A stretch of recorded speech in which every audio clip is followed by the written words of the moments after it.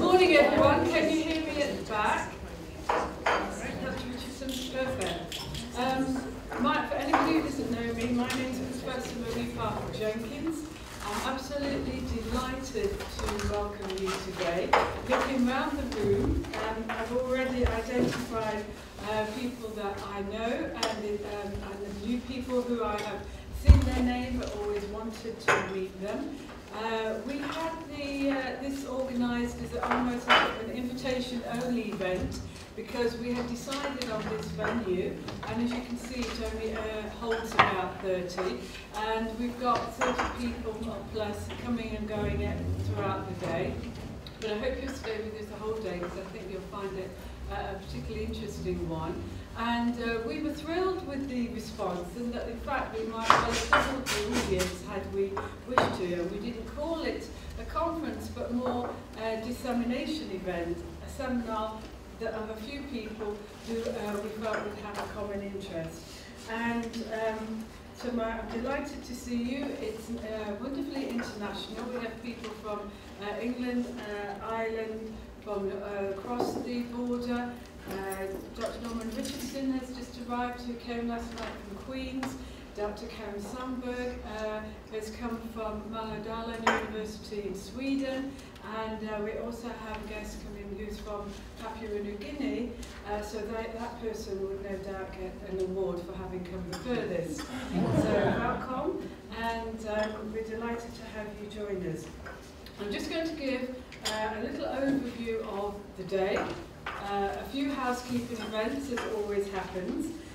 You have in front of you a pack that my colleagues and Ryan, whose name you will have seen a lot of the emails, and Patricia, Kieran has been communicating with. In your pack you have an executive summary of the report that we are launching today and a name tag for yourself. Two forms that are to be signed. One is the signing in form that many of you have, and then there's also one that's it's a signing in release. That is that you're comfortable with the video taking place throughout the day, and if you're not, please let us know and we can make arrangements for that. So I'm going to ask the boss here who's organised so much. Anything else that's on the housekeeping you'd like to know? For the speakers, I'll be timekeeping, and I'll just let people know that they have 5 minutes left and then 1 minute left. And I hope you all enjoy the day and enjoy your time here at LIT. You're very welcome. Thank you. Thank you. I also want to make a particular acknowledgement, in case I forget, because one often does, of this project that was launched by myself, Patricia, Kieran. 3 institutions in Limerick came together to launch a project that we have been particularly interested in all our lives, professional lives, and we now have the opportunity to work together on this. But also, a project like this can't possibly be successful without the help of others. And so I don't forget, we are collaborators in this research with colleagues Dr. Niall Cole, St Mary's College, Dr. Adrian Hunter, University of Ulster, and Professor Norman Richardson, Strathmallows University College, Queens, who I've just introduced you to. And we also had a steering committee. And looking around the room, I see Dr. Mary Masterson, for example, Dr. Frank Horton, Dr. Timothy Murphy, Mr. Terry Toomey of LIT may be joining us later. And there's a list of people, and we thank you for all that support as well. So what I want to do is very much include you all in the acknowledgements from the outset. And I just want to set up the theme and the arrangements. I'm just going to speak a couple more minutes about the theme of the day.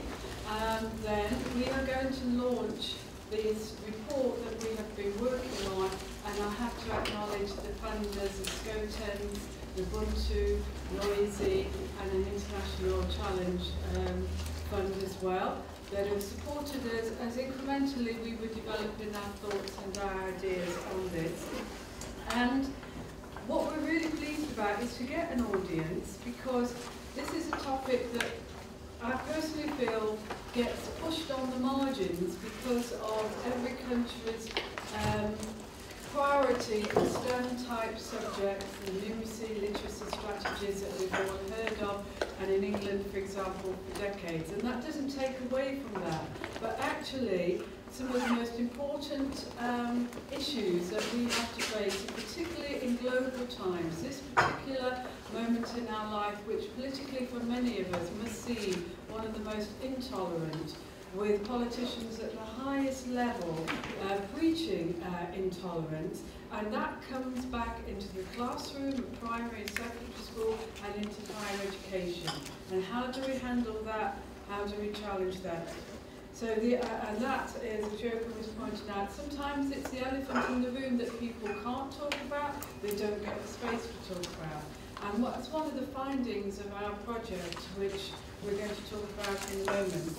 So, as the project develops, you often refine your thinking and articulation. And if I was to sum up what I think our paper is about, and the contributors today, is it's about a promotion of social justice, but it's also challenging prejudices, question mark. And that prejudice might be within ourselves, as within our student cohort, our academy, and in society. And the thing is, what is the prejudice or the discomfort that we find in our research, or that we're aware of, that comes into perhaps our classroom? How are we tackling it or challenging it? And very importantly, are we challenging it in a way that doesn't marginalise, ridicule, or exclude people further? So it has implications for pedagogy, which we'll also be alluding to later. So this is consistent with the findings of the work of other people that are in this seminar, and that is helping us together, and it's filling the void, I think, of this area. So now I want to move on to just the morning's activities. You will notice that after our introductory seminar, Dissemination, which I think, particularly in our findings, which we feel in some ways have been either not identified or under-recognised, we start a dialogue of thought amongst yourselves. And you notice we have 3 speakers before what is promised to be an outstanding lunch, and 3 speakers after. So it's not going to stay the day just to get the lunch. I mean, I'm told it's going to be fantastic. That's why we're here, the venue and the lunch. So, what I'd like you to do, this is not a conference where you get presented at you for an hour.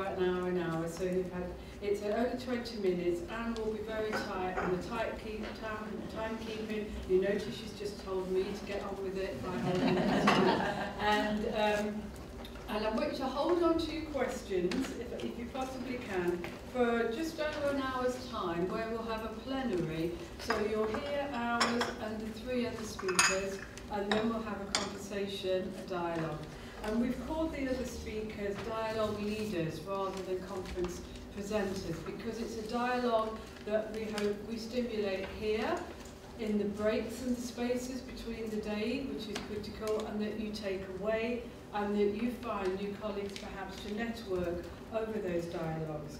And so if you look at the scheduling, we're delighted that we have a team from Galway here, Dr. Manuela Heinz, Dr. Davison, and Elaine Keane is part of that, looking at primary teacher education students' view of teaching religion in England. After that, our colleague Dr. Karin Sandberg has put together her presentation with Dr. Jonsson of Mälardalen University, Sweden. She can't be here, but they're collectively giving us a perspective of the system in Sweden, which they've called non-confessional and non-secularist.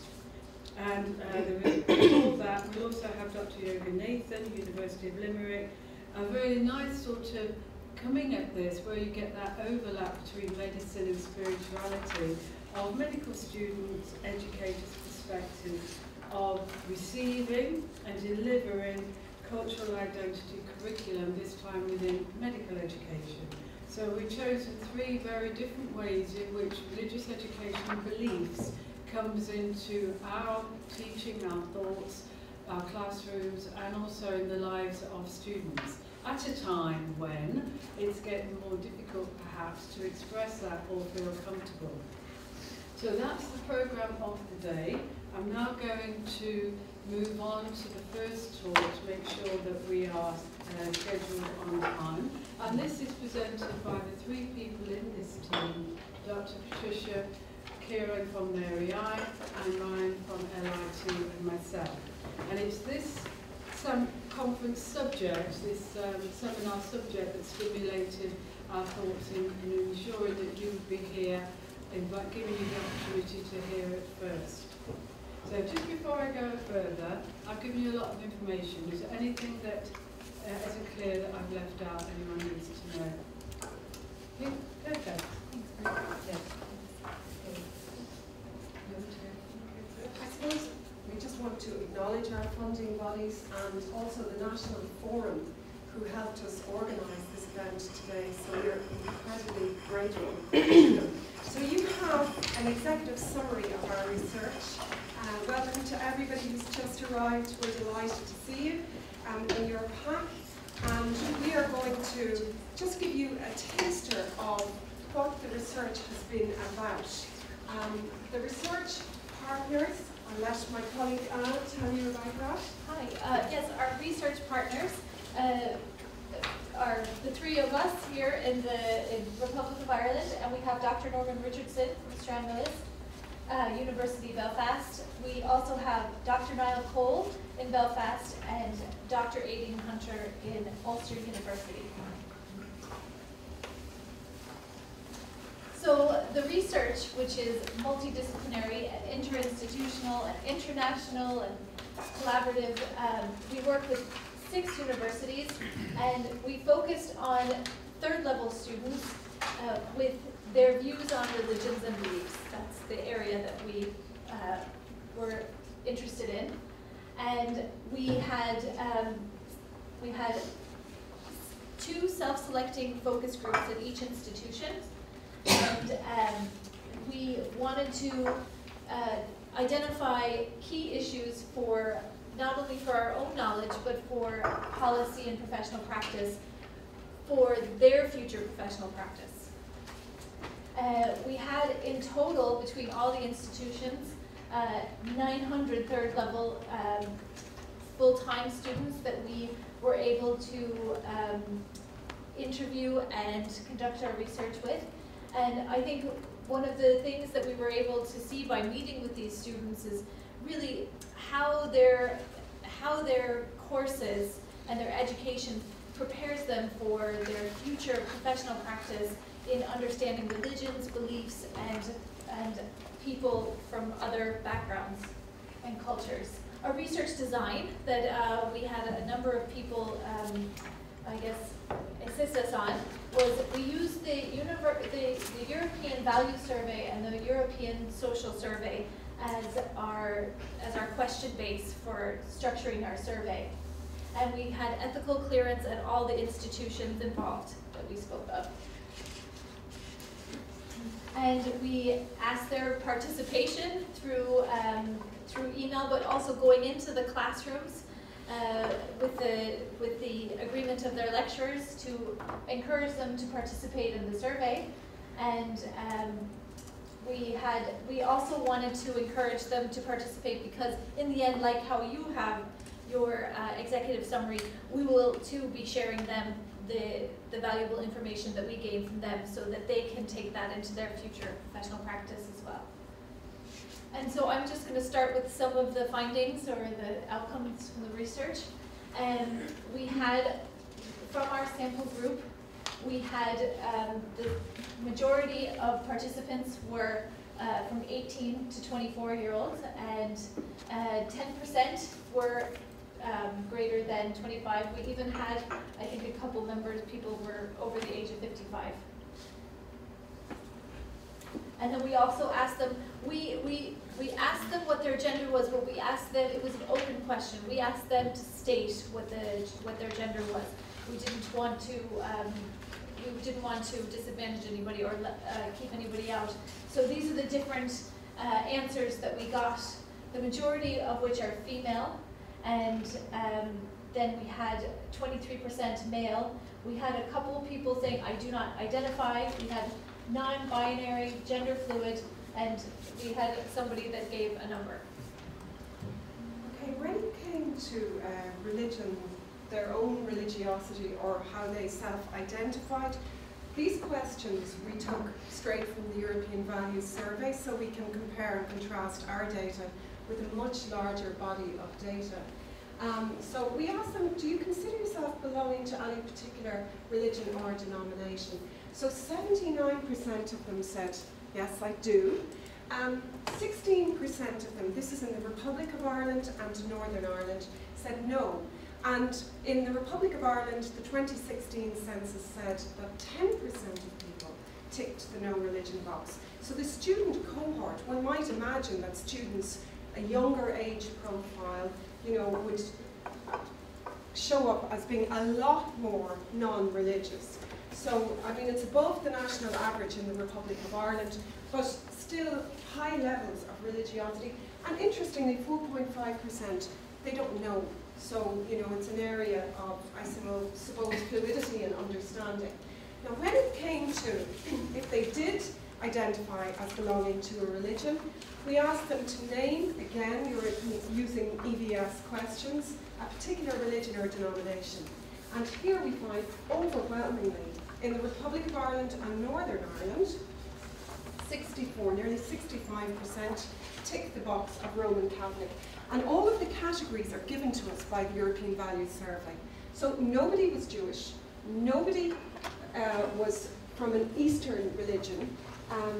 Very small percentages, 3.75% other Christian denominations, 6% Presbyterian, 20.5% skipped. And we were looking at that. A lot of the time, students were skipping. We were wondering, they didn't skip, things that were easy to answer perhaps for them. We wondered why, and maybe we'll come back to that afterwards. We also engaged in focus groups, and what the students said in focus groups were fascinating. So if we look at the 65% perhaps who identified as Roman Catholic, how do they understand that label? Well, they said things like, my dad's view of the Catholic religion, I don't believe in it, but it influences me because he's a sweet person. I have more respect for religion because I was born into it, not because I believe in it. So it's kind of cultural Catholicism, and it reminds us of Grace Davy, belonging without believing. So we're wondering what's happening here. This is from the north of Ireland when it comes to religion. And sometimes people associate religion with, I suppose, in Ireland, on the island of Ireland, it has a history of sectarianism, intolerance. It is, you know, it can be very divisive. But we saw through the focus groups that religion is also a positive force in the lives of students. But it also serves as an identifier. And one person said, I think as well, probably part of the thing is that if you're a Christian, you go here. These are for teacher educators that we interviewed, to a particular college. And if you're Catholic, you go there. Which I'm not saying that should be the case. It really shouldn't. But it's the way that things are. Somebody says, I feel like the troubles and stuff is what's driven us all apart. But in our generation, it doesn't seem to. So the notion of a healing here, we can have a conversation with another religion, and including Catholicism, and it not be an issue. It's just because we don't have the pain and the hurt that the other generations have. So I would say that we are kind of the peace-bridging generation, because we have the knowledge of what's happened, and it's been horrible and a tragedy. So there are these lovely moments of hope and dialogue in here. So anyway, yeah, it's the traditions, another person says in the focus group. You know, the 12th of July, the bonfires, those kind of things that are the barriers as opposed to the beliefs. So there's an element of criticality here, of, you know, the kind of intersection between culture and religion. Where does one end? Where does the other begin? Because that's even what I've learned from being friends with a very devout Catholic.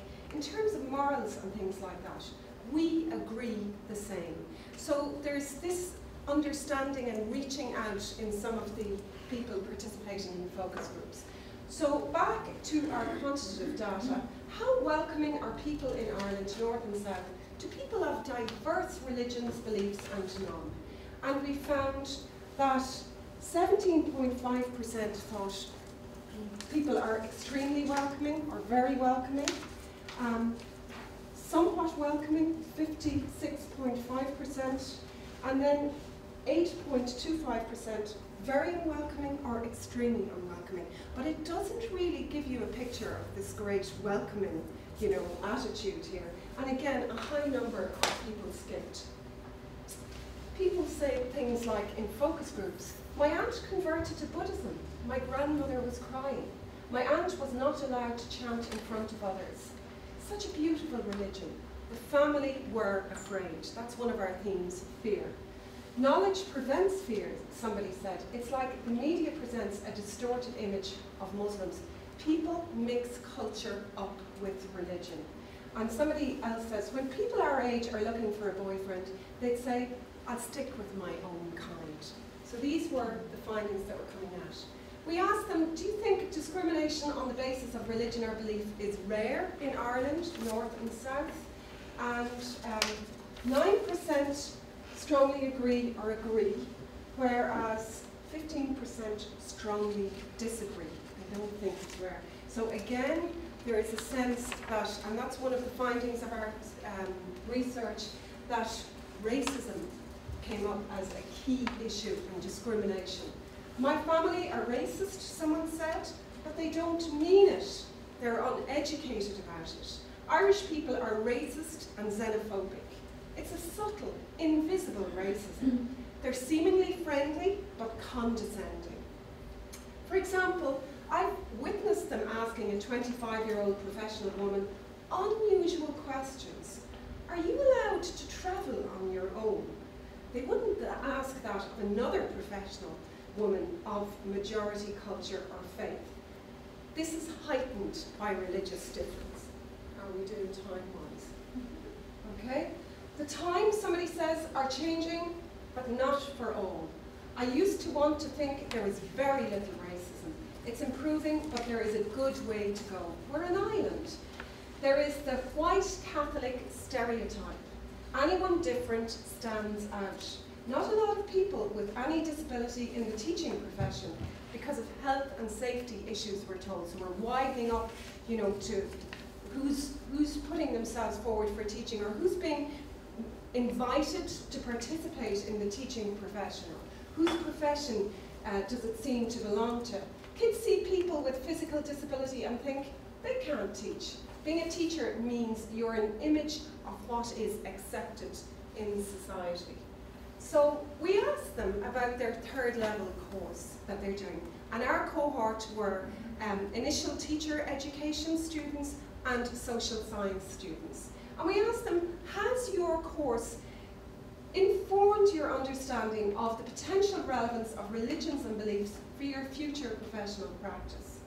And 3% here said, not at all, you know. Or sorry, 3% said it has extremely, sorry. And here, 10.5% said not at all. So there's a long way to go here. We need to, you know, to move this up. A lot of them thinking, you know, that their course hasn't really impacted. So they say things like, the majority of students in third level are comfortable with difference.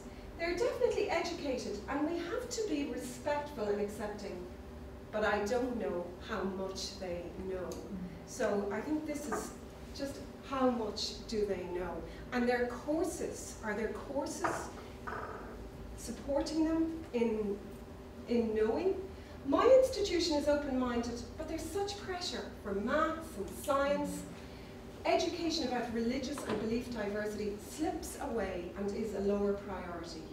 And they say, for teachers who are aware of it, diversity of religions and beliefs is always on our mind, no matter what they're teaching in the curriculum. But I'd say most are not conscious of it. Okay, so how relevant then, we ask them, do you think an awareness of different religious traditions and philosophical worldviews is to your future professional practice? So they can see it's extremely relevant, you know, or very, very relevant. Only 4% here say that it is extremely irrelevant or not relevant. So they're aware that it's really, really relevant, but on the other hand, they don't feel their courses have prepared them. Trish, as well. So yeah, so it's very relevant for all of the primary school teachers and also for the social care workers. And what I found with a couple of the focus groups as well, that although in the last slide they might not feel like their course educates them on all the different areas of different religions and beliefs, they did, however, find in some of their courses that they are learning the skills to either be more open or to encourage the students to inform themselves upon meeting somebody that maybe come from a different background. So in some ways they're educating themselves, and so they're learning a transferable skill and to help support their professional practice. So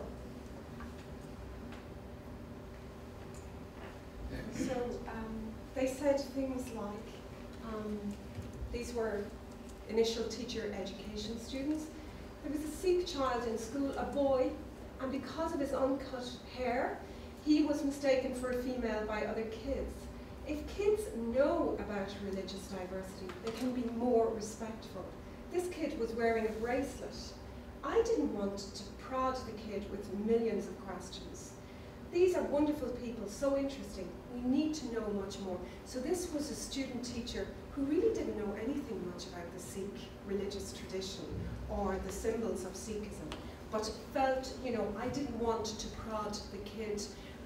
They just said, you know, that their lack of knowledge was problematic for them. Increased religious diversity in Ireland is a potential security threat. We put this in because of the securitization of religion and education about religion, particularly the PREVENT strategy in the UK. And we asked them, you know, what they thought about it. And here we have a spread. 19.5% skipped this, but 13.5% agreed that increased religious diversity is a potential security threat. 30% were neutral, 24% disagreed, and 11.5% strongly disagreed. But this is, when you add the agreed to the neutral and the strongly agreed, so you get 45%, and you know, that's an issue. The research, we feel, is appropriate at a time of growing intolerance and crime speech, as Marie alluded to, in a society that is becoming increasingly polarised, which challenges the ideology of interculturalism. And we feel there are implications for how we respond to difference in terms of policy impact and professional practices. Do you want to talk about it? Yes, I'm just coming to the end of the presentation, and if I had to draw out two of the findings which I personally was not expecting at the beginning, so for me that's a feeling that we have unearthed something, are these two issues. And I mentioned earlier the elephant in the room. The questions led in our analysis to fear. Fear, you've got some very close quotes there. If we take the first one about the wearing of henna, where a young woman of Muslim background felt uncomfortable to be manifesting her faith. And we've seen similar research of my own and others about women and girls and teachers of Islamic backgrounds wearing the hijab. I'm particularly interested in the one, there is aggression when someone has no faith, aggression around people. So in that one, you've got people who can be aggressive towards the other, who expresses a different faith, or people who are not part of your own. The third quote is about the existential question, does God exist? And I love this idea of a student saying we need to bring philosophy back into the classroom, because I couldn't agree more at all levels, because it's a wonderful starting point about all of the underpinning ideas. The last three are really important. So we've talked about fear, now bias. And by bias, it means yours and mine. And this is where I found it was particularly interesting, because if we look at this, this is a student saying they don't feel they can speak in the classroom. If you have a look, I'd be afraid to open my mouth in college. We know some atheists in our year who cannot say what they want to. One-sided readings, and in the library when we analyse the research. Isn't that interesting that the resources, not just our views, or the assumption of what our views are, and no room for opposition. As I said earlier, where is the space for a student to have an alternative voice, and how do you manage that in such a way that at the end of that session, that student is not marginalised, excluded, ridiculed, in a disadvantaged position because you encourage them to have a voice, they say we don't give people. So it's about the pedagogy that we use and lecturers' own beliefs. So the last three, so the first half, key finding, it was fear. Fear of people not of one's religion, who not wanting to accept one's own, and the security threat question, part of that elephant in the room. The last one that I want you to take from this is the bias. So when I said I started this off, this is tackling prejudices, question mark. Are we tackling our own? And I've given presentations with my colleagues here at ESA, etc. And I feel that in terms of my own positionality, I felt very uncomfortable, because if, like many of you in this room, we have grown up professionally with anti-racist, equal opportunity policies, the work of Kinchlow, Steinberg, Troiner, the work we believe in, we want to believe in, that is. And that if that's my bias, actually I'm pleased about it, because yeah, I know that's my bias. And I think through teaching council values, and the DES in England and in Sweden is very strong on cultural values, we embrace and promote those for all would-be teachers. One wasn't expecting people to say, don't share those biases, but I have to because I need to get a grade from you. I have to because you have the power, thinking of Foucault, and I have to because I might be ostracized, but you're not speaking for me when you speak in the class. So those are the two key points, fear and bias, that we found coming out of our research that we particularly wanted to probe. So I've stopped there because we have 3 more speakers. So what I'd like you to do is jot down any questions you have about that, and I'm going to invite the next speaker to speak for 20 minutes. And this time, as I said, Dr. Yoga Nathan is going to talk from the perspective of teaching medical students. Our project was with regard to the next generation of teachers, education students, and some social science students. And if you put this question forward to anybody else, any other group, you may or may not have got similar findings. But I'm just intrigued by this, but the fact you're so calm makes me feel this is our time. So, a fascinating beginning. If you could just get into Dr. Nathan. Thank you so much.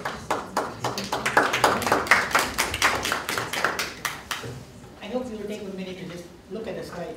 Just look at the slide. And we'll come back to it in the end. Is that okay? No. They've given me 20 minutes. I'm trying to present 5 hours of my lecture in the 20 minutes. So I'm just going to give you snippets of what the lectures are for and the headings of them. But in the end, we did European cultural competence of medical educators, not just doctors, nursing and physiotherapy and allied healthcare professionals. I'll give you some of the findings from there. And I hope all of you will agree and not feel uncomfortable if sometimes what I say or what you say, sometimes I believe in something, but I might be wrong. Any one of us can be wrong. Sorry, henna is something that all Indians use, not just Muslims. So it's the religious is a custom. Particular girl in the background was a Muslim. But absolutely, I stand corrected. No. I mean, it's good to know because these type of meetings makes us understand a little bit more. Now, in the medical school, I'm talking from a Hindu's point of view because that's what I am. So, for the past 11 years, I've been teaching in a medical school. I started off as a senior lecturer in public health. And in public health, it's all about population and how to the knowledge in primary care and everything. So I gave a few lectures on a little bit of Hindu and Hinduism. So one of them about culture, custom, beliefs on Hinduism. There are a whole lot of emails. Now I'll circulate this around so for you to look. I'm not going to open every one of them because it takes a lot of time. I just opened a few and these are the headings if you open them.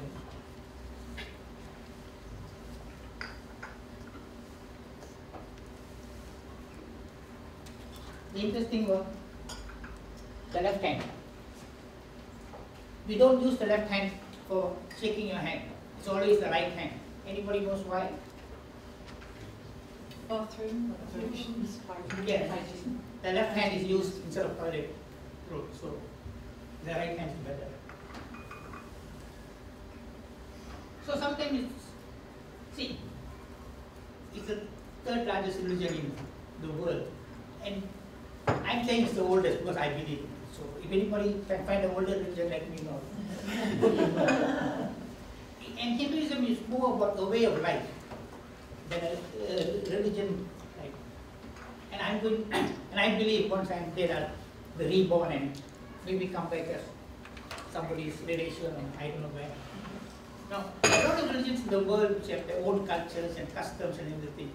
But in the Hindu religion, we believe, and it's a culture of love, respect. Respect is very important.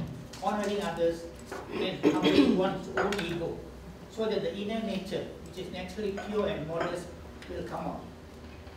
Okay? Now, if you're a Hindu, you can do anything.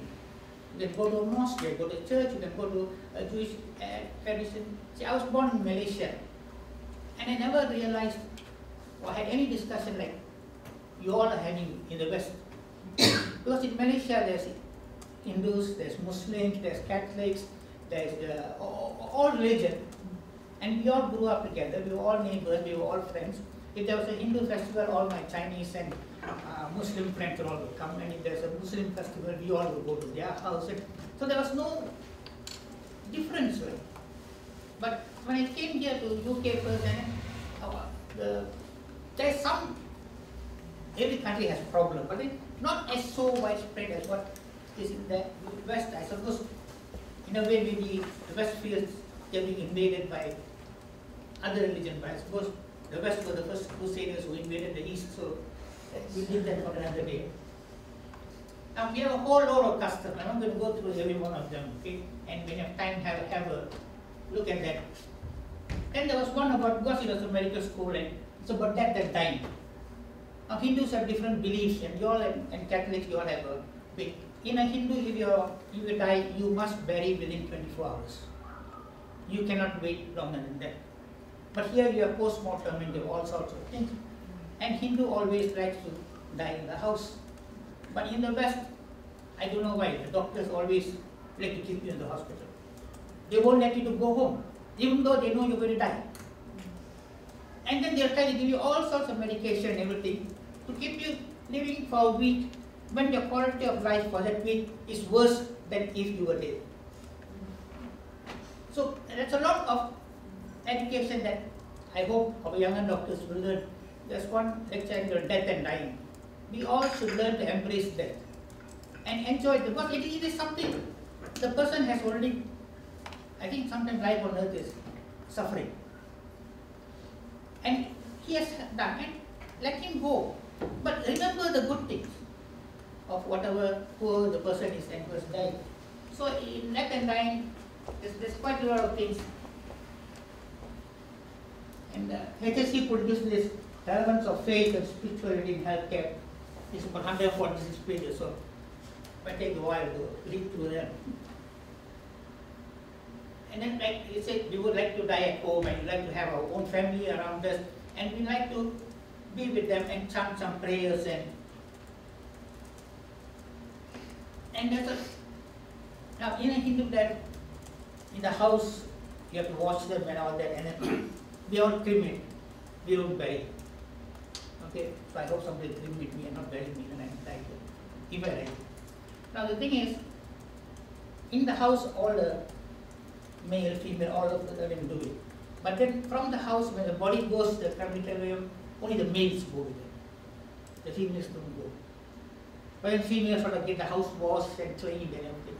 And then for a month, there is sort of prayers every night. And for a month, they will not cook anything in the house. All the photos will be turned around. They will not go to the temple. They will not go for any function and occasion. And then at the end of that month, then the ashes that are brought from the crematorium, they take it to a river or a sea and put it, and there's a lot of prayers. And so there's a lot of things that they would like to do. And I did something on migrants and health. See, I'm a migrant. Anybody who comes in, but when you say migrant, everybody thinks, oh, it's a refugee or asylum seeker. No, there's so many other migrants, economic migrants. So, my wife is Irish. My children are all baptized. I'm still a Hindu. I go to church sometimes with them. I have no issues. And so, it's how each of us, in whatever religion or whatever belief we have, is willing to accept everybody else in individual. But in the end, see, there's a lot of ways in which human rights and health can be impacted. And when a migrant comes, we always forget, we just think of the time when they arrive, but then the pre-departure, there's a whole load of problems they might be having. Then during the traveling, they might have a whole load of problems. Then in the host community, and sometimes they are sent back. So there's a lot of issues that need to be addressed in their time there. And people are moving from all over the world to every other part of the world. And you can't stop migration. But you know what's happening in the Mexican border and everywhere else. But this is my belief, because I was a GP for a long time. Then I went to Lebanon to work with the refugees for 5 years. I thought I was doing a wonderful job. I had a clinic, patients came to me, I saw them individually one-to-one. They were all very happy with me. Last 2 years of my 5 years, I got a house within the camp and stayed with them, because if you don't stay with them, you really don't understand how they are living. And I learned a lot from them. Then when I came back to UK, which is a UK-based charity, Medical Aid for Palestinians, I did a master's in public health, and my thesis was on health needs of Palestinian refugees living in Lebanon. So when I went back and I did focus groups and questionnaires and everything, they gave the top 10 needs, and it was like the focus group was, each one identified their own, and then no discussion, no talking, no influencing each other. They just wrote in the paper whatever they wanted. And then it was collected and we wrote. They gave me 10. The first 5 of the needs that they wanted, I didn't do anything in my 5 years. They wanted freedom, they wanted justice, and they wanted to go back home. Then they wanted good sanitation and environment. They wanted good drinking water. We had only electricity for 6 hours a day. It's still going on in Lebanon. There's still only, in the south, there's only electricity for 6 hours a day. So when I first came to UK, I was asking, does the lift work? Because I didn't realize it still works here. And the 6th or 7th came healthcare, the medical, the real medical. So this is what I believe in. There's determinants of health. So all these things affect your health in some form or other, and they call it social determinants of health. But then as a GP, you sit there and see a patient in front of you for 5 minutes, and you talk to them. But then when they go home, let's say, very rarely, but once a month he comes, how many hours is he going to spend by himself? And if you don't understand what are the effects or the circumstances that he's going to be living in, he or she is going to be living in, what type of lifestyle, life circumstances, and what other worries and problems, and then we give them a whole lot to do this, or do this, or do that. And in the medical, you see, like yesterday there was a lecture, we all talk in silos. There's a whole group of health promotion people talking about don't smoke. Then there's another people talking don't drink. Then there's another people talking eat a good diet. Then there's another group taking do good exercise. Very rarely people talk about mental health and stress and all that. See, in all of us, if we don't have a coping mechanism, that's why the deprived people are becoming more and more sick, because all the affluent people and all of you sitting here, I hope, all of you have stress. But all your stress is acute. Your adrenaline keeps pumping and you're all excited and you want to do something, and then you calm down, you cope, you're able to get out of it. But then if you're in a deprived situation, you get the stress and it goes on and on and on and on and on. How do you get out of it? So we try to do so many things. In Glasgow, when I was working there, they built a whole city like houses and everything, and took the people and put them there. And then said, okay, got a house now, stay. How are they going to stay there? I better go a little bit fast. So this is a little bit about the refugees. And we all, when we think of refugees, we all think, oh, all the people from the east are coming to the west.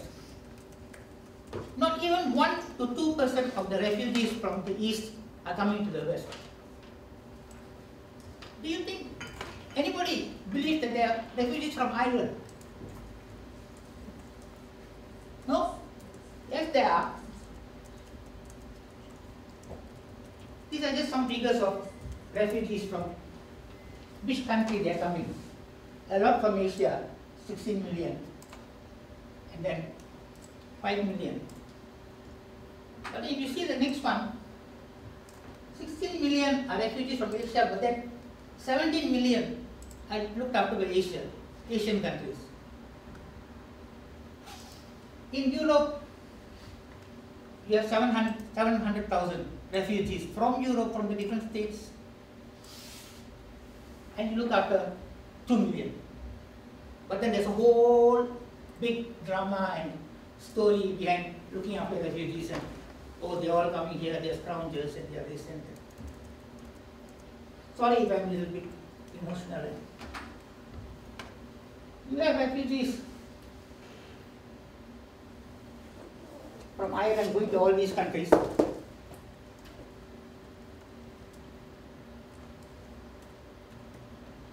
This is just to sort of, and those in asterisks are numbers because they don't want to talk about it because it's too political. The Palestinian refugees are refugees for more than 60 years. Can you imagine for your whole lifetime being a refugee and looked after by UNRWA, where you are only allowed to study up to secondary level if possible? Now, they want to go home, cannot, but then, see, it is a very, it's very difficult situation. And the thing is, can you keep something going in the media for 60 years? No. But something other is happening, something other is happening. One of the things that when I stayed there, they wanted solidarity. They just wanted us to go and talk about them to the rest of the world, to let them know that there are people there whose grandchildren, great-grandchildren are all born as refugees, and they will not die as refugees because this is not the end. Now, these are the studies that we did. Now, it is called C2ME, Cultural Competence Medical Educators. Partners strongly believe that training and evaluation of medical teachers is a fundamental but neglected aspect of ensuring cultural competence in healthcare. The C2ME project aims to contribute to building and expanding cultural competence teaching capacity. It is quite a few years since we did it. See, we all do a whole load of this research, and we still go on doing and doing. Yesterday I was listening to a talk of an inaugural talk of the professor in UL. All that he talked was what I was doing in Glasgow 15 years ago. And we are still talking. Nothing has changed. The deprived are deprived and the affluent are affluent. And there has to be a problem, so maybe somebody keeping the problems going. So from this we sort of published a few papers. I just read one particular last one. And it's, students also did one so that their views can be known also. And they said the weak association between overall self-perceived cultural competence and assessed knowledge, reflecting ability and consultation behavior, support the hypothesis that measures of self-perceived competence. A lot of think, oh, we are okay, but that's not true. We always don't put our true self in front of it. We always have a substitute in front of us.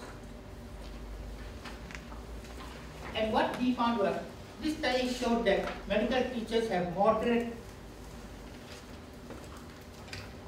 preparedness that is differential across topics. Besides the high interest in receiving training that was reported, especially on communication-related topics, emphasize the importance of incorporating cultural issues into the medical curriculum, which is a big problem because the medical curriculum is so crammed up. You want to include public health into the medical curriculum, I had such a big problem. So, see, now primary care is supposed to be the best, but then secondary care takes away everything. Everybody is happy when they have a bypass, but they're not happy to do an exercise or to eat healthy diet and drink alcohol as and when required. So what do you think is the most important factor, and why do you think I showed you this picture? This is such a beautiful picture, right? We all want to live in this beautiful world. But then we are in an upside down world. That's why I put the title as upside down. So what is the most important? Anybody? Anybody? You all have done so much of work. Tell me, what do you find is stopping you all from doing what you want to do?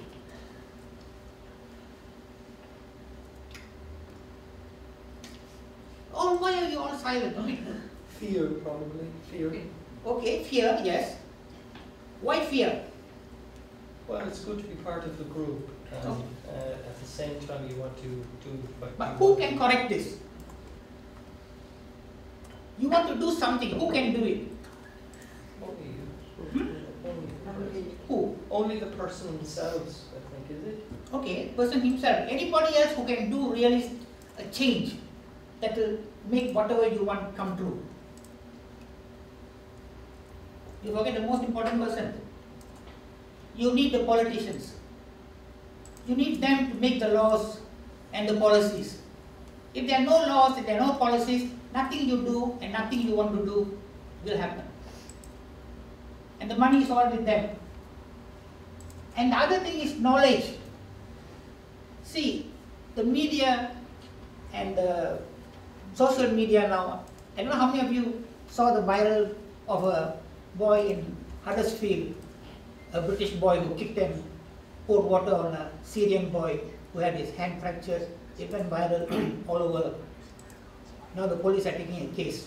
It's happening every day, everywhere. And social media gets it. But then knowledge.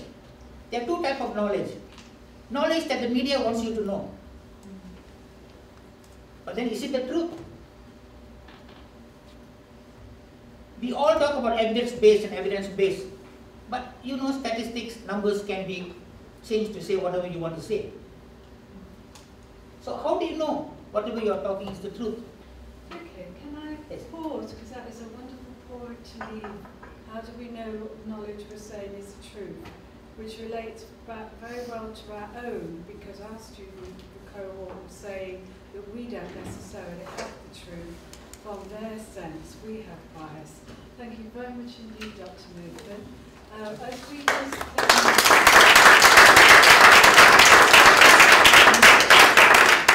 As we just invite Manuela and her team to come forward from Galway, if I can sort of just provide a little overview of the points that seem to come across, and again that resonates with our own work, is that Nathan's talk was about cultural competence, and whether we have moderate preparedness for medical students in the future as doctors. And we were finding our concerns with statistics, what level of preparedness do we have after all the teaching and educational opportunity we give teachers. Fear again came up, and the issue of what sort of knowledge and whose knowledge. So moving swiftly on, and my colleagues here from Galway, I'd like to hand over to yourself, Kevin, Davison, Manuela Heinz. Thank you very much for joining us today. So just before my part about the context of education in Ireland, I might just add a quick little preamble, which is that when Manuela and Elaine and I presented this paper at a European conference recently on some of our preliminary data, we presented it to a room of everyone who was not from Ireland. And they were quite surprised at the context that I'm about to tell you, whereas I think people from Ireland just sort of take it for granted and think of that's just the way it is, and yes, it's fit all, but we don't really actually think too deeply about it. Whereas when we presented it to an audience that was solely from outside Ireland, they really reminded us that this is a little bit different from other places. So let me just start off in relation to the context. So following hundreds of years of repression of Catholicism, after independence in 1922, religion became central to education in Ireland, and actually by design it wasn't always that way.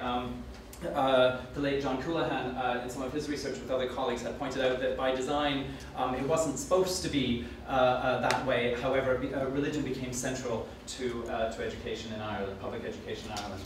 The vast majority, over 96% of public schools here in Ireland are owned and operated by religious orders. Mandatory religious instruction at all grade levels and guided by explicit Catholic ethos that permeate the discourse of educational instruction in Ireland.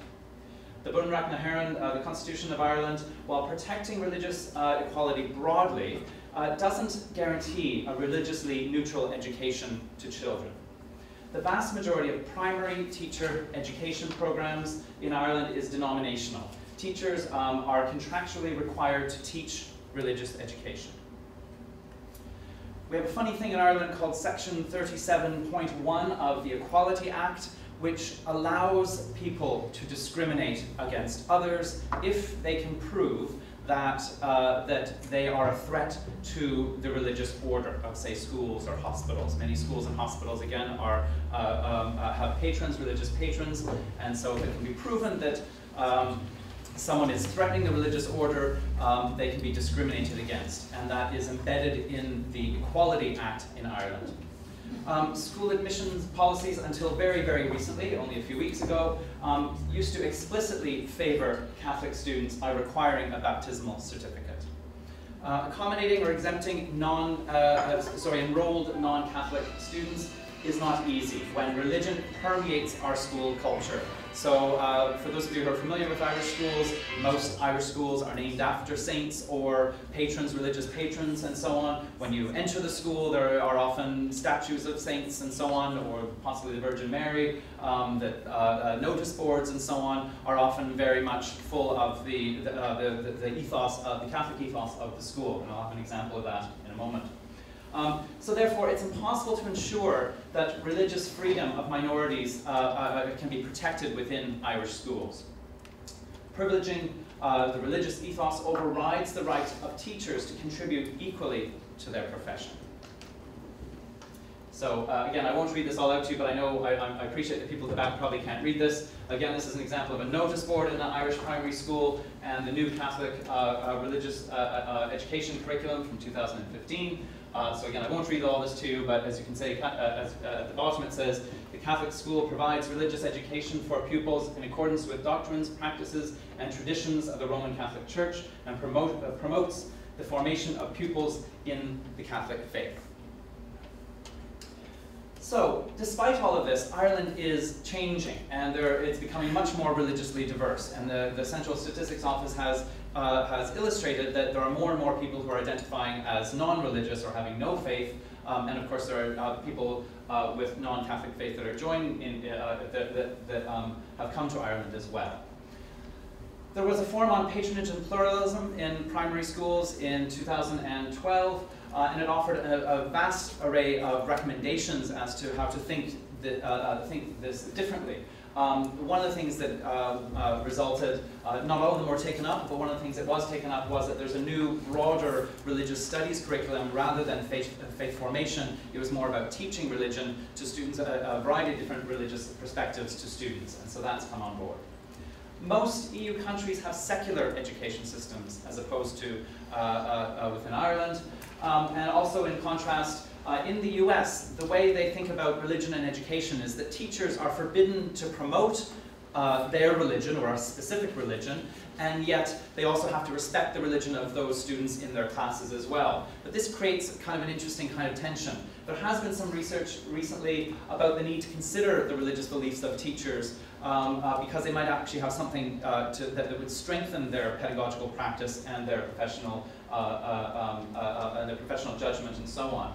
But as a result of this, the way this is done in the United States, when they teach teachers in the United States, whenever they talk about teacher identity or they talk about their educational autobiography, they often mute religion because of the way it's set up in relation to education. And also when we talk about issues of multiculturalism in American schools, they often will sort of mute or not talk about the issue of religion because of the way it's situated in the education system.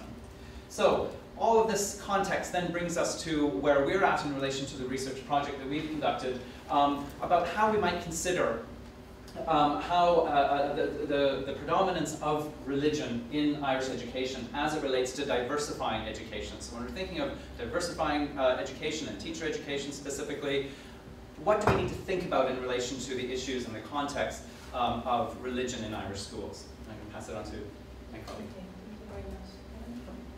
Okay, so we'll be looking at, and it links very much with your project and some of the quotes and the observations that you made earlier. Is there certain people that choose the route into teaching in Ireland, given this particular context of the great majority, particularly of primary schools, being denominational and Catholic? The wider diversity in initial teacher education study, DITE study, we look at all sorts of socio-demographic background variables, but for this presentation we're focusing specifically on religion. So we've collected a lot of data, and we'll be looking now at the undergraduate primary cohort, and the sample that we're using is a national sample of applicants to initial teacher education programs for primary teachers across Ireland in state-funded institutions. Okay. So we looked at religious affiliations of those people that applied to become primary teachers. We looked at their religiosity as well, their religious practice, and then we looked at their beliefs or their attitudes towards teaching religion. So I'll start just with the religious affiliations. And looking at, here you have undergraduate primary, undergraduate post-primary. Here we actually have a comparison. So as I said, we look at teacher education entrance across the spectrum. We also look at post-primary entrance. So this is just for the purpose of the comparison. We have 90.4% of those who enter or who apply for undergraduate primary initial teacher education programs are Catholic, compared to 86% of those who go into undergraduate post-primary preparation programs and 85%. So really we have a significantly, though not hugely, but significantly higher percentage of those choosing the primary path Catholic compared to those going into post-primary education, which again would make sense with this thesis that in post-primary you choose a specific subject. You might be teaching science or English or whatever, while primary teachers really are required to teach religion, and in most schools affiliate with the Catholic Church. Okay. Looking across, there isn't, I mean, given these very large percentages, there isn't really much else there, particularly when we're looking at, we also have a comparison here between applicants, entrance, and non-entrance. Okay, so if we're looking at the entrance, really Church of Ireland, this corresponds very closely with our statistics for our national sample from the census, but really then we haven't much else in this sample at all, if you look across. And 4.8% of primary entrants compared to 9.4% of post-primary, and 9.7% for the postgraduate programs, stated that they had no religion. So again, there's quite a considerable difference there. Just in comparison to our most recent census data, again, we see that those coming from a Catholic background are significantly overrepresented in all our initial teacher education programs, but most strikingly so in the undergraduate primary cohort. Religious attendance, then we wanted to see, well, how far do our applicants attend religious services.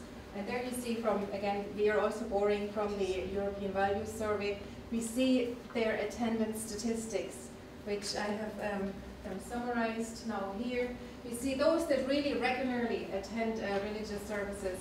It's about half for our primary entrance. It's less than that, about 40% for our undergraduate post-primary entrance, and only 17% for our postgraduate post-primary entrance. Okay. We asked them how often they practice their religion outside of religious services, and there we see 24% of our undergraduate primary entrants said that they never practice their religion outside. So again, and this is even higher for our undergraduate post-primary cohorts. So even though we might have very high high percentages of affiliation with the Catholic Church, when we look a little bit deeper at their practices, it becomes clear that really they're not as close to their faith maybe as it would have been in the past, or indeed for older generations. We also asked them, do they consider themselves to be a religious person? So there you see, very interesting, 60% of those people that want to go to primary teaching, only 60% of them consider themselves a religious person. Okay? And again, it's lower for the post-primary cohort. We then went towards looking at the attitudes, and that's where we also found an interesting non-response rate.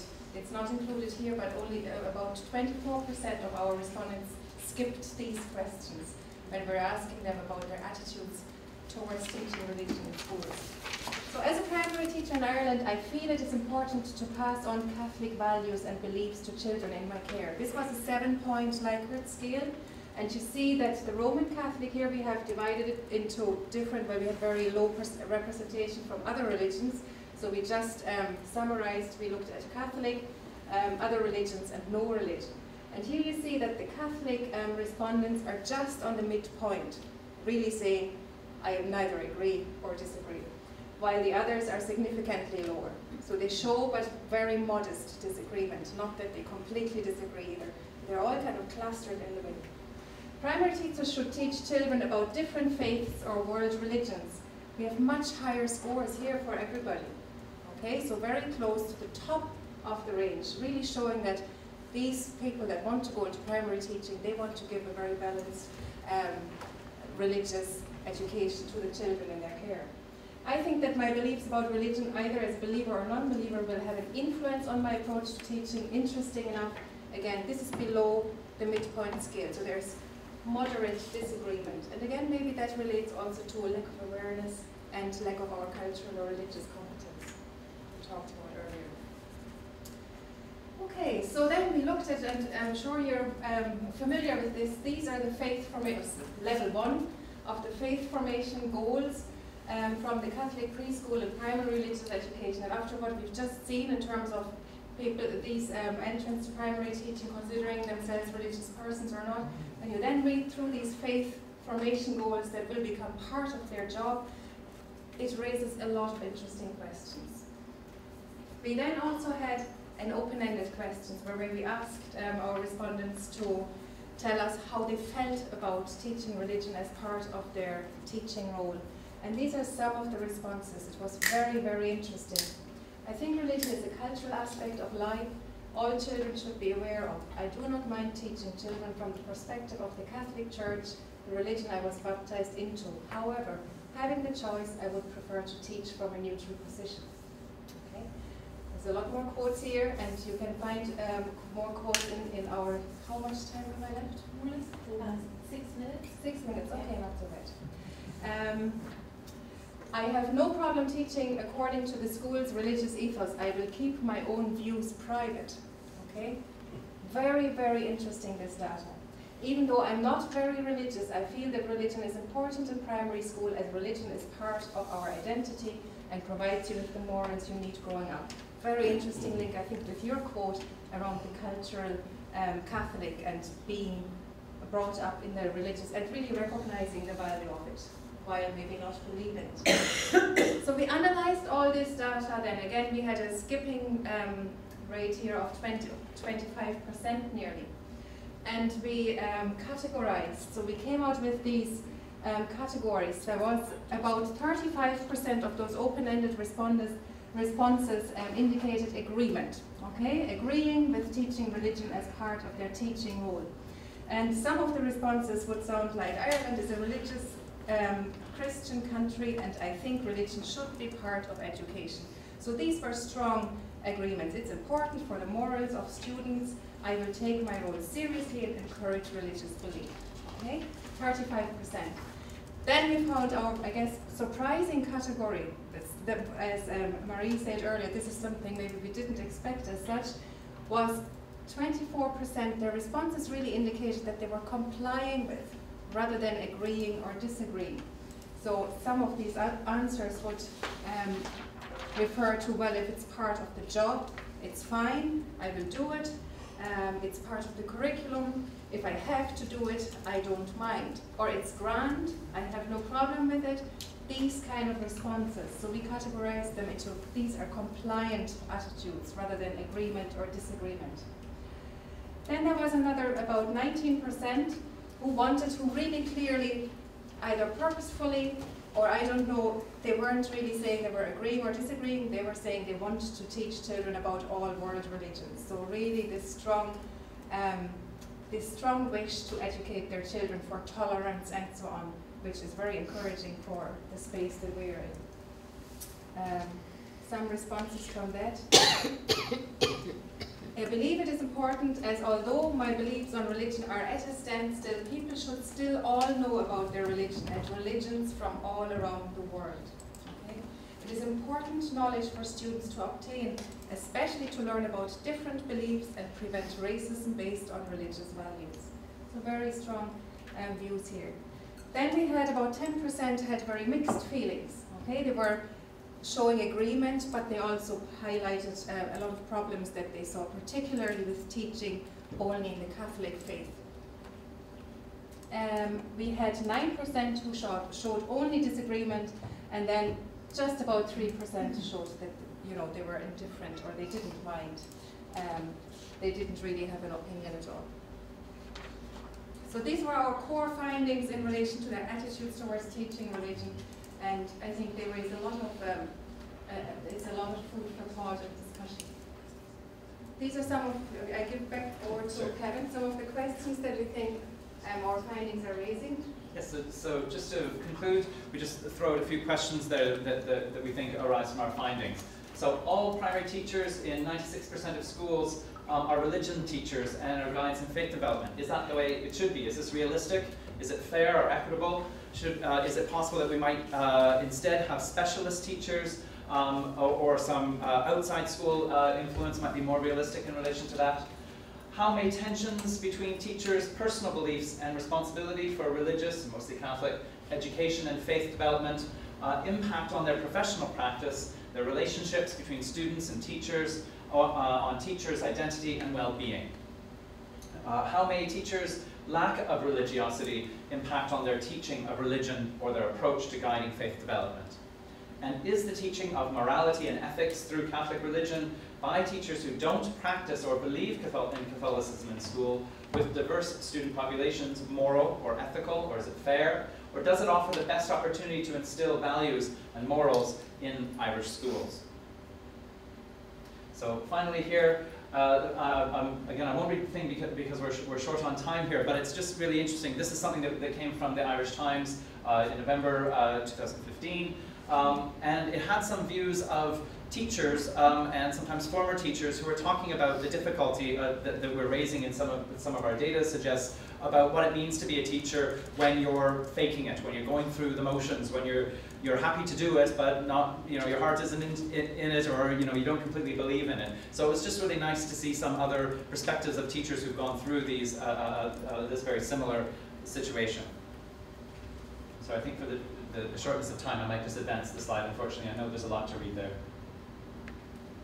Okay, willing to fake it. Many entering teaching without a commitment to Catholicism are doing so because they are committed to teaching and are willing to fake their role as religious educators. So how many may feel that they're a fraud, and how that might impact on teachers' practice, conscience, or morality?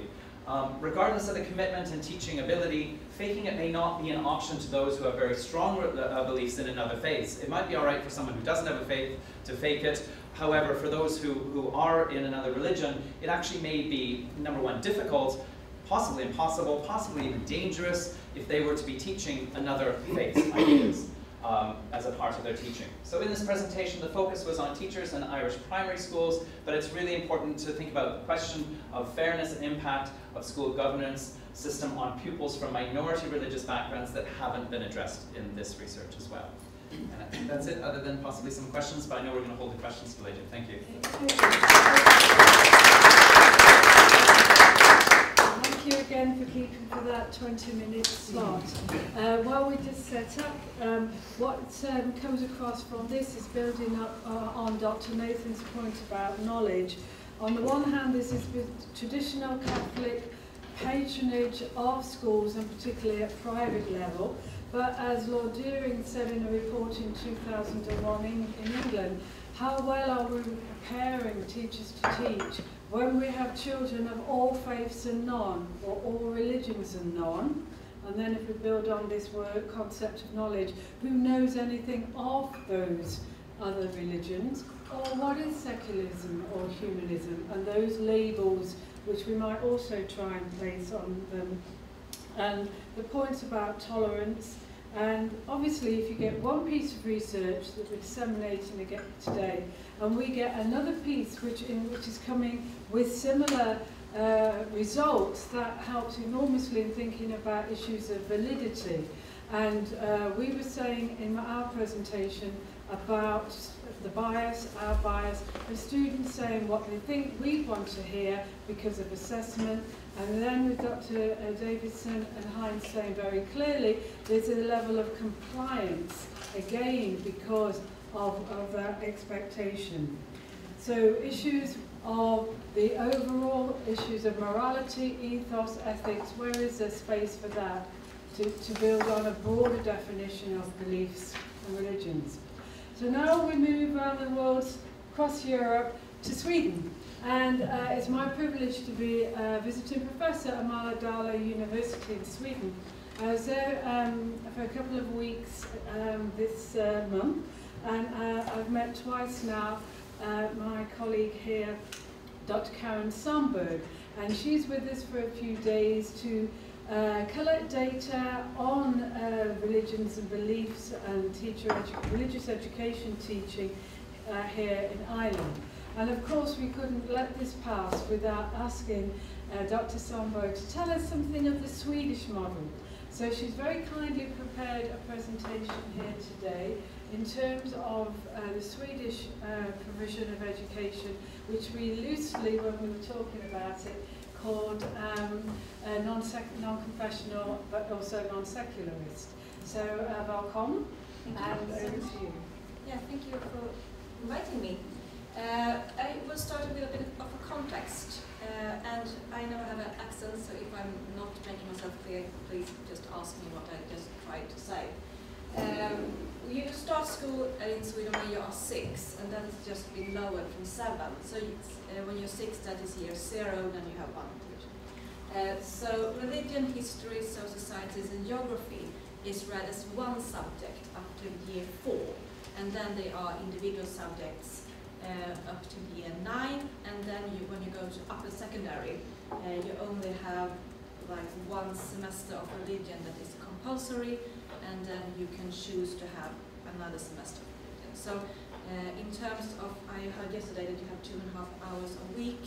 That is what you would have for all these 4 subjects up to year 4 in Sweden. So they are read as 1 subject up to year 4. So when I am talking about religious education, and now we are concentrating more on year 4 to year 9 in what we are talking about now. So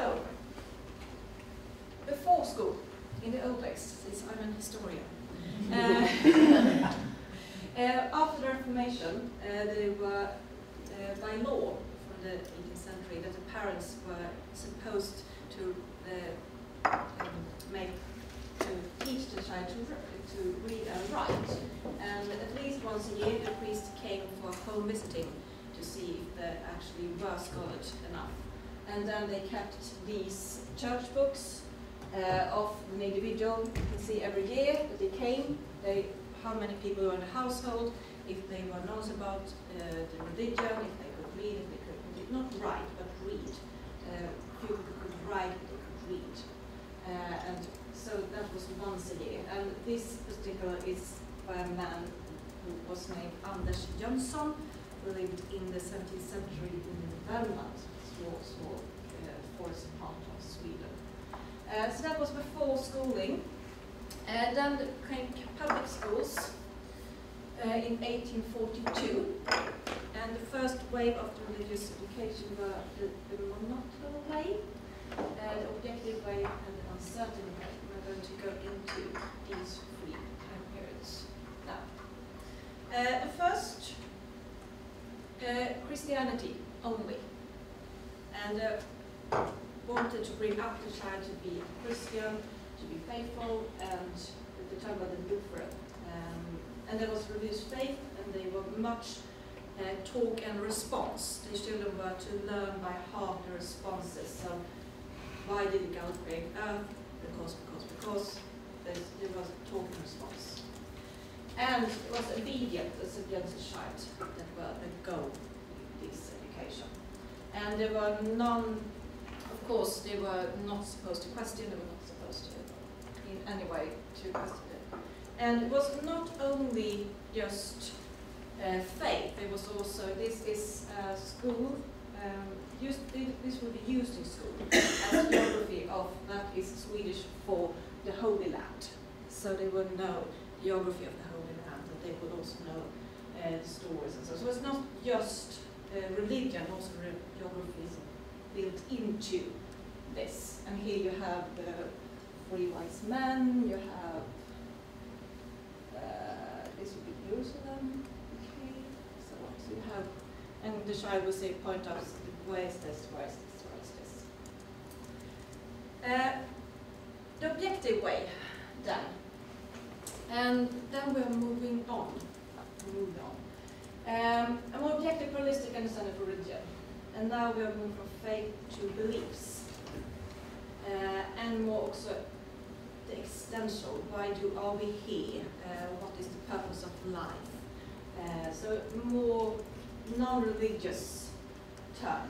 And Christianity is still the core, but other religions are studied, other religions are invited, and the plurality is, of course, but the Christian ethics is still the core value that are supposed to be. And this painting is called "Are You Profitable, Dear?" and is maybe how are you existing in the society, and the learning fabric. It's a bit difficult. Yes, I have one child who's looking at the window. Then, in '94, there was a new curriculum, and now they were conception of life, and now they were really based on what's going to be non-confessional.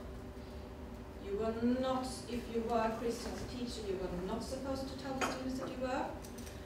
So we're going to be non-confessional in all aspects of the school.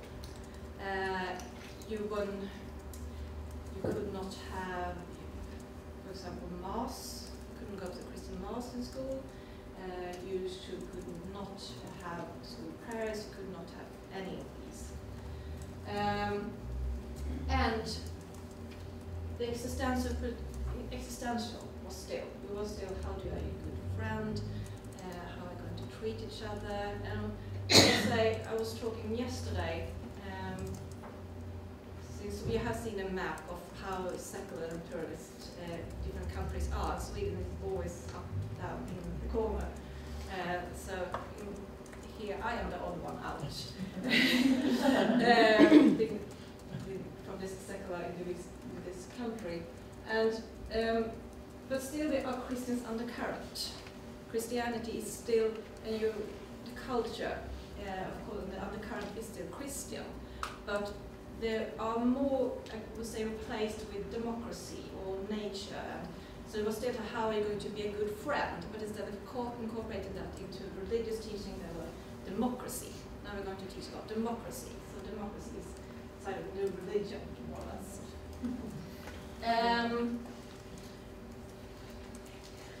They usually used, for example, how to be a good friend. You have these four corners. I don't know if you recognize this.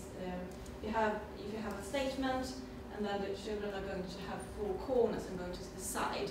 So here you have good, bad, maybe, my own option.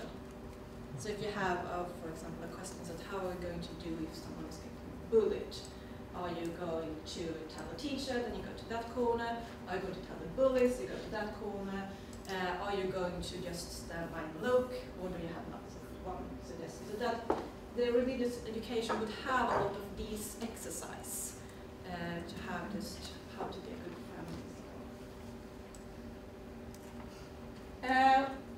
From 2011, there is the educational reform that we are now teaching, and that was a shift. More religious shift, a scientific, rational perspective on religion. Religions are treated as something you can study, and there are different religions, and you can compare. For example, in Hinduism you do this, in Buddhism you did this, and then you have the sacred texts in Islam and Christianity, so you can compare. And it's knowledge. So the question is, well, why the universe exists? is not addressed. It is, oh, okay, in Buddhism you said this, in Buddhism you said this, in Christianity you said this. So you would have that. But Christians undercurrents who've been there is now surfacing. And it's actually written that the school is based on Christian and humanities core. And this Christian and humanities has been quite debated because it's this and in the middle. Is it Christian and as two opposites? Is it Christian and humanities as one? Or what does this and stand for? And there's just been quite, if you have a non-confessional school, why is this said it's based on Christian and humanities values? Why are these better than other religious values? So there is a debate going on. And of course Christianity is still the religion that's going to be taught mostly, but the other religions are facts about religion. So the better definition is about the non-extensional way. The extension questions are backed off. They are not supposed to ask these questions. But if you just go below the surface, of course Christianity is what the main religion. In 2 weeks' time we will have a celebration of Lucia in the Swedish schools. No, it's a very Swedish tradition. It's a Catholic saint who has been celebrated in a Protestant way. And it's also one of the old heathen traditions who were tried to be reformed by the church. Because you have when the light turned. And since the old Canada will be 11 days after the calendar we are using now, there's an historians, the new calendar, since it was only in the 18th century. So then the turn of the year will be around the 13th of December, and then Lucia will be back to life. And we have one girl, usually, it's been contested now in generations, and boys can also be Lucia, coming with light in her hair, and she has all these symbols. She has a red ribbon around her waist because she was stabbed, and she has the light in her because it was burned at the stake, and so on. But then, of course, now it's been a child tradition, so it's celebrated in schools. So do you have these little kids standing with their electric sticks and they're trying to sing these songs and looking back and dad, and then you have small people. They are dressed as gingerbreads, they are dressed as small Santa Claus and so on. So this can become a child tradition. Then, of course, but then, as you can see, you have small Muslim child standing there and singing Holy Night, because that is a part of that. For us, that is Lucia song. So, how non-confessionalist is it? Because if you have Holy Night, it's a quite religious song. So, of course, Christianity is still the base, and there is always a debate that most parents forbid kids to participate, which I really understand why.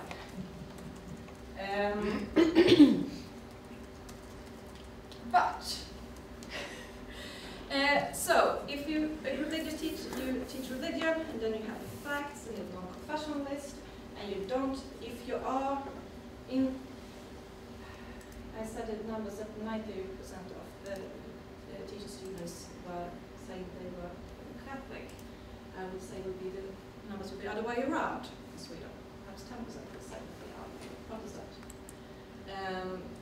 Because being religious in Sweden is quite unusual. You are usually agnostic. You say, I believe in something, I don't believe in that or something. You have to say that is the biggest religion in Sweden is agnostic. But when you came to, of course, you have a Christian tradition, you have a Christian culture. So when you teach religion, you're not a professionalist, but then you come to history class. And then you have the culture values of Christianity. And this is Gustav Vasa.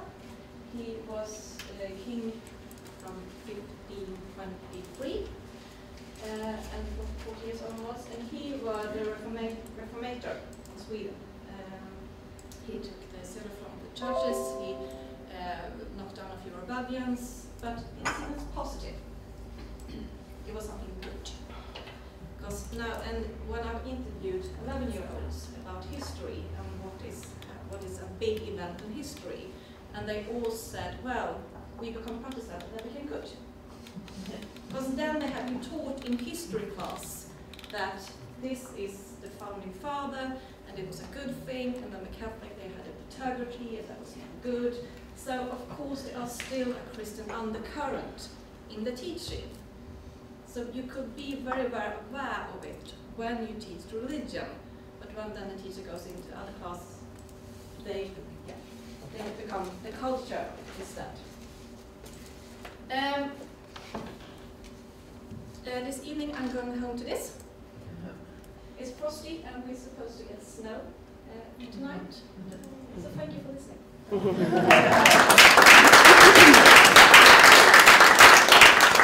Okay. So if Trish, welcome you over here, and Anne. So thank you very much indeed. There we have the Swedish model, and rather than privilege and patronage of the Catholic Church, it was traditionally the Lutheran, and beliefs and the developmental waves of beliefs and religion within, theoretically, a non-secularist tradition, but rather interestingly that undercurrent of Christianity in the St. Lucia festival. And I noticed also coming out issues of ethics and morality and a resonance with our Educate Together curriculum of ethics. So you've had 4 presentations there, and as I said, please feel free to take down any notes along the way. And so now it's over to you in terms of any questions, observations, points you might want to raise of, regarding any of the papers. Yes. Thank you very, very much. All the presentations were very interesting and very informative. Thank you very much. I'm wondering, it's challenging to know what's the way forward, and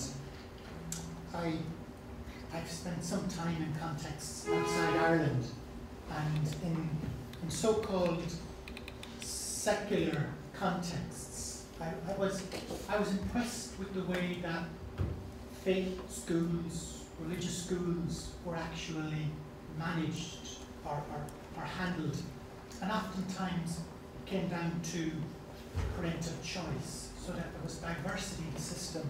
If a parent wanted to send his or her child to a non-religious school, state school, for example, in the States, there was that option. Also, the option for religious school. Similarly, in England, faith-based schools are a very strong option that's available to families. In the Irish context, I realised that all schools are state funded, and how to accommodate parental choice going forward in that context, because you wouldn't want to discriminate against a family just because they didn't have the resources maybe to send their child to a fee-paying religious school, if that's the way forward in the future. And yet it's to maintain tolerance and respect for all religions. And somebody once said to me that, you know, a groundedness in a particular religious perspective or non-religious perspective actually invites tolerance for other perspectives and other views. And I sometimes wonder that if we arrive at kind of a watered down, everything in sort of scenario, that nobody sort of wins in that context. There's a lot said there. Well done. Yes. Do you want to just introduce your name and your institution for those who don't know you, please? Yeah, my name's Kate Sandberg, and I'm in DCU. And I suppose I think it's terribly important to have religious inclusion and tolerance, and I think the Limerick Galway Plain Schools for security will very much say that people need to be educated together to enable social cohesion. And also just taking up the point about having a segregationist policy where there will be Catholic schools and state schools. I live in Northern Ireland, live in Tipperary, I have no choice but to send my children to the local school, and I want to do that because I want them to be part of their local community. I think a school is a community, and I think within a school we should be able to cater for religious people, Catholic, Protestant, like children can be doing online courses in their own faith. But I think there's a huge need to come together to address human values, and I suppose my own research showed that non-Catholic students and showed that post-primary students of a minority faith all wanted to be educated together. And I think Daniel Foss found that as well. The children in community schools, when asked, they don't want to be segregated. They want to be educated together. And I suppose it's to find an Irish solution to it. And can we not do everything? I think where there's a will, there's a way. And I would just strongly, I'd have serious concerns for segregation policy.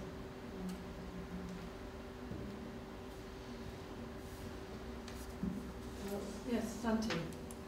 Hello, my name is Shannon Consortium, and I found this fascinating because what I'm going to present later this afternoon might put a perspective on it, on children's voices, talking about aspects of the issues of diversity and equality. But I'm not Irish. I wasn't educated in Ireland as a school girl, but my son was, and so I have this hybrid, if you like, understanding of the different identities that my son had to inhabit.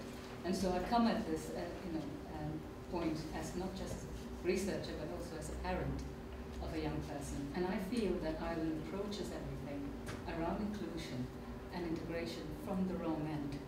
We look at it from the inclusion perspective, not the exclusion perspective. If we look at the standpoint of exclusion, then it will inform us greatly about why people are not being included, and why we often take the assimilation perspective rather than the integration perspective, whereby you can celebrate diversity. And of course, diversity itself, and this is where I think academics and researchers have something to answer for, the word diversity has been taken out of context. It has been used in many ways as a political weapon. It has created more disparity and division in terms of how we think, how we approach, and how we deal with basically the human issue, the education of our children.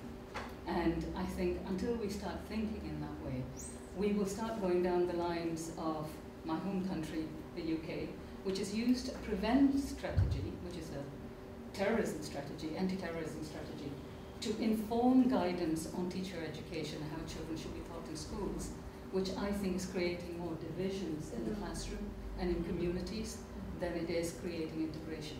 And the whole point of it was, if we teach them not to become radicalized, we will actually have an integrated community. Actually, what we're teaching is, if you assimilate and make one culture your accepted culture, then you won't be radicalized, and therefore we'll have integration. That is not the way the world works.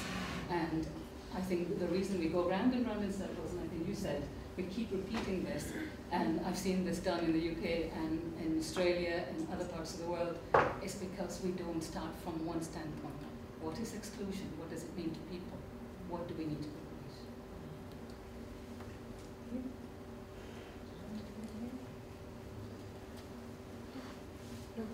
Oh, no. Thank you. I'm from Northern Ireland, but I'm actually quite struck so far by the similarity of a lot of the issues about the role of faith formation within religious education, the nature of faith schools and so forth. And obviously I'm sharing something of this a little bit later on. One of the issues that the way it's often put in Northern Ireland, where of course we do have quite separate systems, traditionally Catholic and Protestant separate systems, state-funded systems.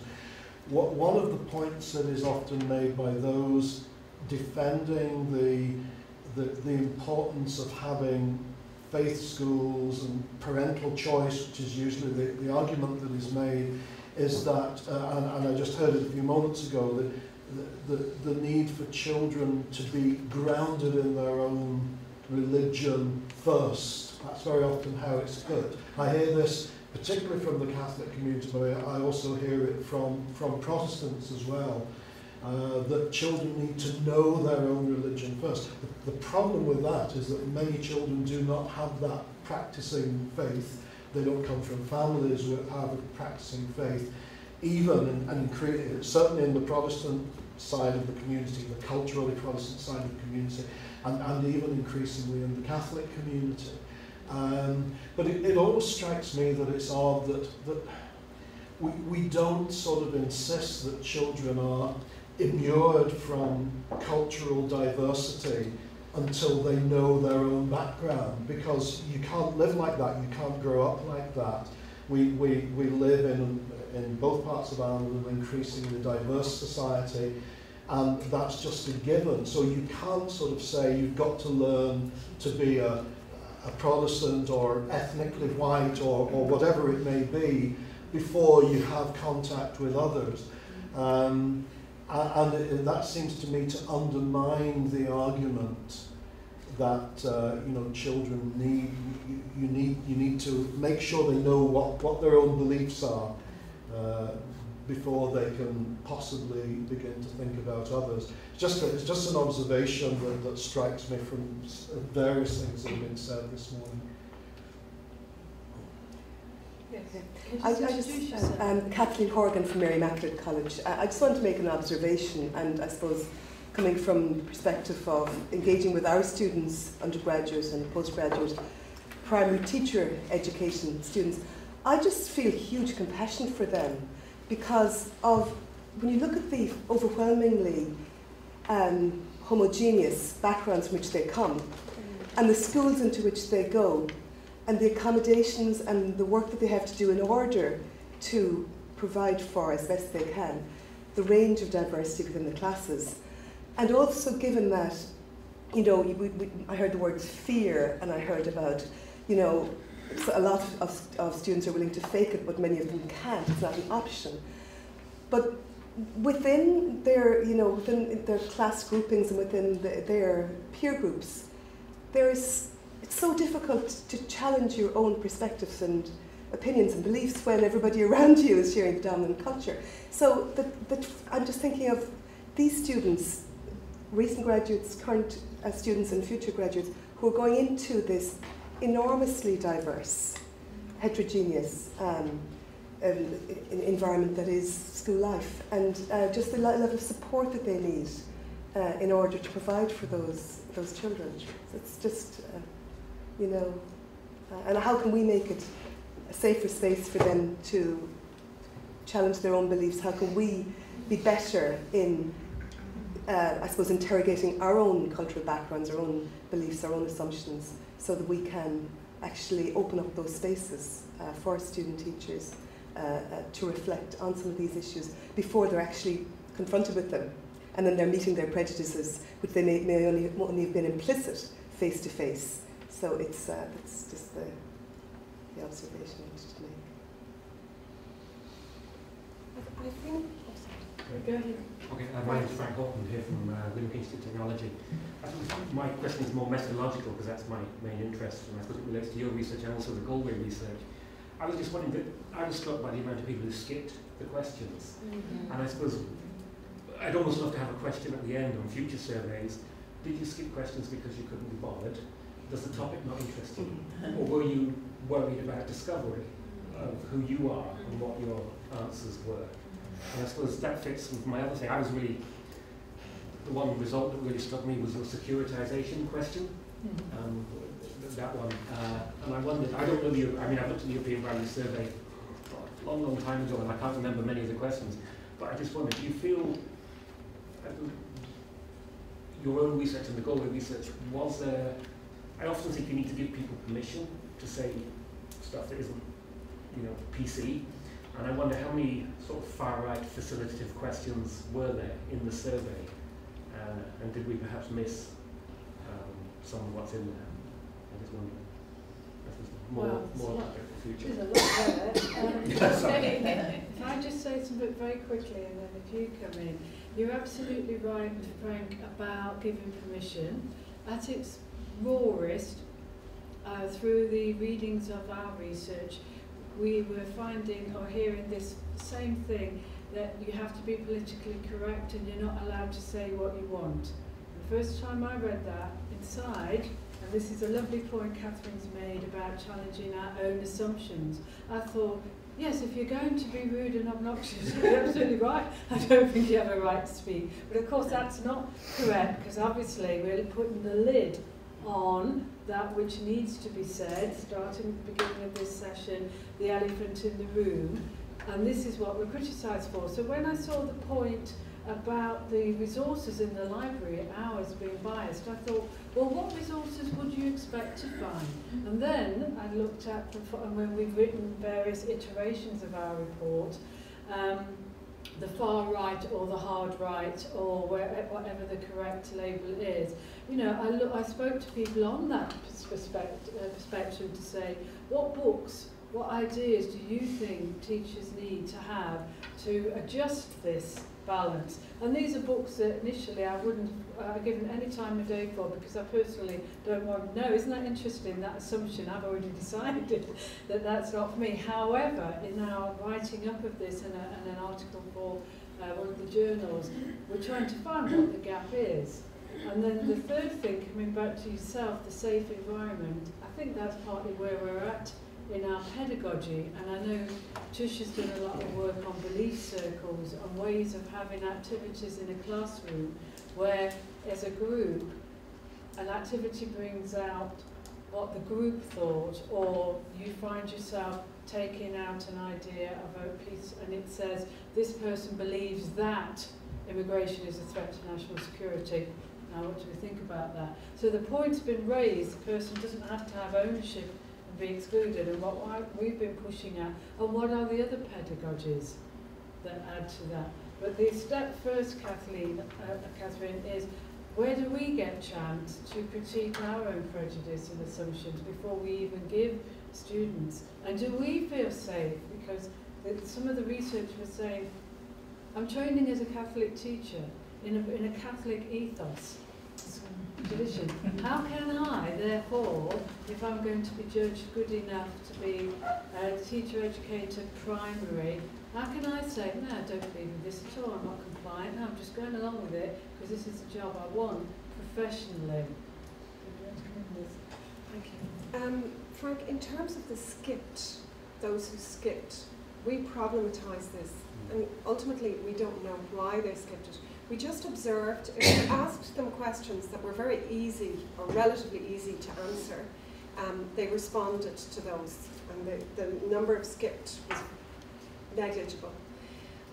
We wondered, was it survey fatigue, pressure, and may I say that this whole area of religions and beliefs, everybody here knows it's incredibly complex, contested, challenging for people, and binary at times. But so we don't know why they skipped it. We can say that we found it very hard to get students to come to our focus groups. And the ones who did come, they were particularly interested in this area. They had a particularly positive experience of the area or a particularly negative experience of the area. But they didn't represent, say, you know, those who might have been quite pragmatic about it or indifferent or nonchalant. They were passionate one way or the other. So ultimately, we don't know. I suspect it's a whole variety of things. Kathleen, in terms of the homogeneity of the teaching profession in Ireland, in the Republic of Ireland, that came out this morning, I'm left with Yoga's question about politicians and policy and change. I appreciate we have to scaffold and understand how complex and challenging it is for those students when the world in the classroom is very different to the world in third level for them. But I'm wondering, how can we make sure that this homogeneity that we have, relative homogeneity, belief-based or ethnic, that how can we change it? what can we do? We need to do it urgently. It's just not sustainable. It's not good for anybody. Mary Masters of the University of Limerick. What I find interesting, I suppose, that question about getting at the truth, that for many people it's unconscious, our belief systems. It's something that we have through acculturization, that through socialization, where we grew up, our context, that we've assimilated that without much reflection.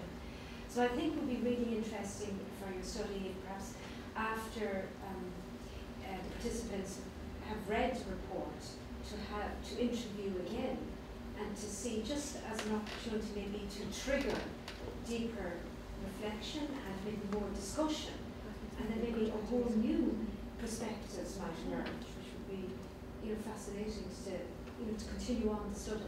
Mary, you don't know any funding sources, do you? We're open for business.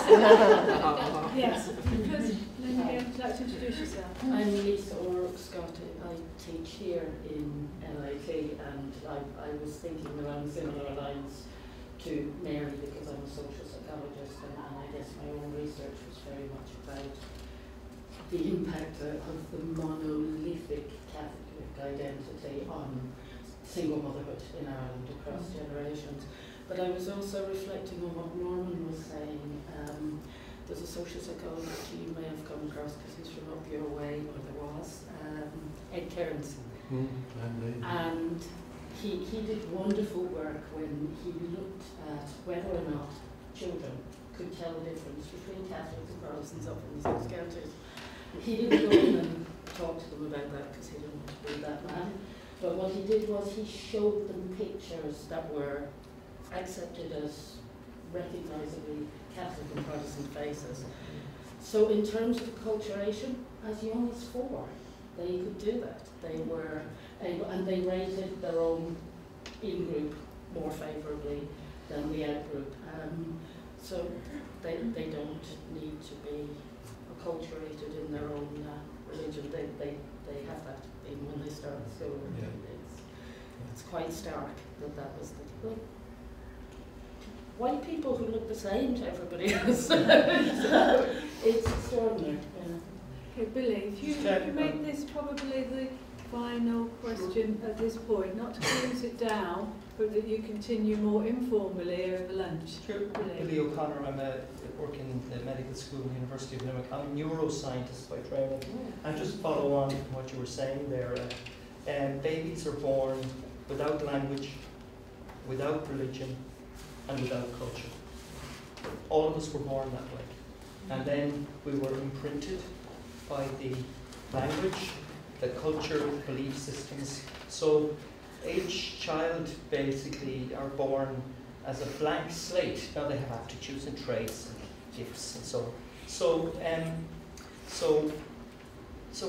when we talk about objective truth, that's imprintable, and there's vested interests, and society has made priorities about this versus as a protection mechanism. So now as we learn more and more about the brain now, more about teaching, learning, we now are confronted with the concept of truth. What is truth and what is objective truth, and can it ever be right? So we know now that there are a number of discourses in society, and the discourse of culture, the discourse of art, the discourse of interpersonal relationships, the discourse of science, and the discourse of politics, which probably trumps every reality, and then the discourse of religion and spirituality, which is the personal truth.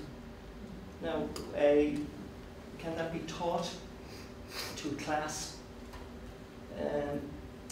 of children, and will it empower them? I think that history is now telling us, as we see with the internet and so on, that is becoming less effective.